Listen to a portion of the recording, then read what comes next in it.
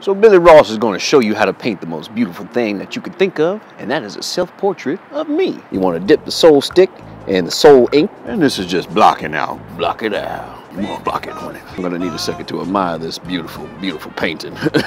Wow. You want to give the strokes some love and attention. A little bit of love, a little bit of attention goes a long way, especially when you're making your Billy Ross self-portrait come to life.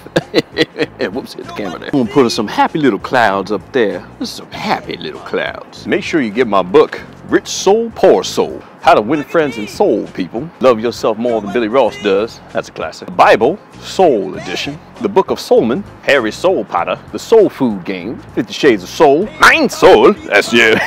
I mean, yeah, put it there. That's a good one. So I put the finishing touches on the painting. You want to see it? I do.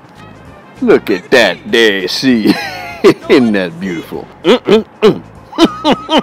What? And then we got Leroy the Panther down there. That's Leroy. And with any great masterpiece, you always got to sign it, you know?